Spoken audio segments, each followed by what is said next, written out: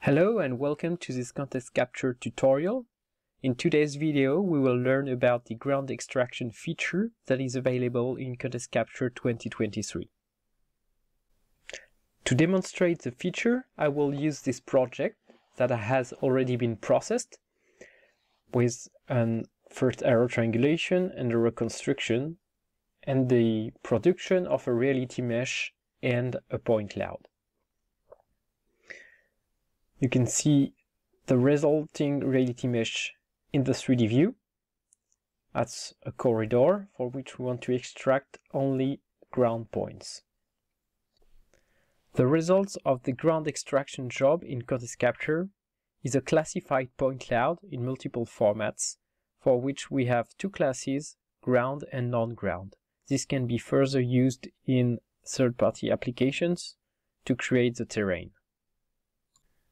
You can initiate the ground extraction process from a reality mesh or a point cloud. Just look at the workflow buttons and spot the extract ground button. The extract ground button will be enabled for productions of point cloud in OPC and POD formats and for reality mesh of 3SM and 3MX formats.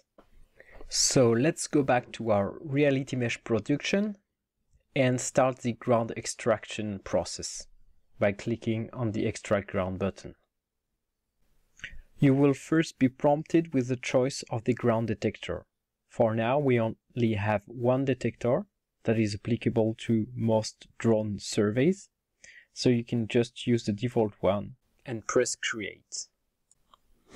This will create a new item in the analysis section of the project review, named Ground Extraction 1. You have multiple tabs. The first one is the overview, when you can see the status of your production. In the settings tab, you will be able to adjust the settings. The most important one here will be the region of interest, in case you want to extract ground only in a sub-area of your project. You can use the region of interest tool to draw a polygon to extract terrain only in this specific area. Similar to the tool in the reconstruction spatial framework, you will draw the polygon and press accept when completed. For this particular project, I will just discard this region of interest and we will do the ground extraction on the entire area. So I'll just press the clear button here. Now that I am all set, I can just go to the workflow buttons and press submit. I am now prompted with the outputs I want to generate. The outputs are segmented point clouds, so OPC and context scene are mandatory for display purposes, and we can then produce LAS, LED, and POD formats. I can select the spatial reference system in which I want my data to be produced, and press submit. The processing is then picked up by an engine, so make sure that you have a Context Capture engine running. And similar to a production, you'll be able to review the processing status with the different milestones, the running tasks, and the progress bar. The ground extraction process is generally pretty fast. In this example, I have extracted the ground in about 1 minute for a project that contains 600 photos. So now we can have a look at the results. Just go to the Result tab to display the results. Here you have multiple layers. The reality mesh is displayed, and on top of it you have the classified point clouds with two colors, the purple for ground points and blue for non-ground.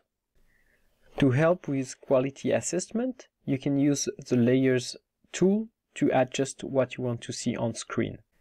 You can toggle the reality mesh on and off, and for the analysis you can choose which classes you want to display on screen. In this tech preview, there are no editing capabilities for the point cloud classification. So you will have to rely on third-party applications to adjust it if necessary. Once you're happy with your results, you can just press the folder button here to open the production folders, where you will find the different outputs you've generated. Thank you very much for following this tutorial, and we'll be happy to hear any feedback you have on this new feature so we can further improve it later on. Thank you.